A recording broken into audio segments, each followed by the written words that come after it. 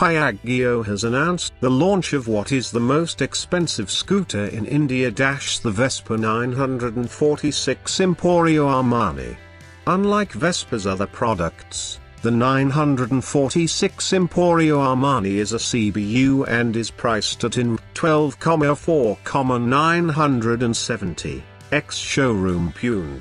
The 946 made its local debut at the Auto Expo 2016 last February.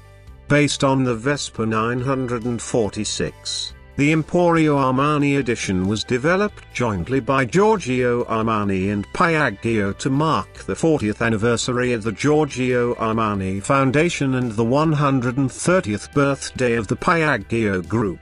The Emporio Armani edition features the designer brand's signature gloomy color palette with a combination of gray shades and subtle hints of green that is visible only under particular lighting. The metallic parts are treated to convey a matte effect to match the body panels. Powering the Emporio Armani edition is a 125cc forced air-cooled single-cylinder port-injected engine which develops 11.42 PS of power and is mated to a CVT.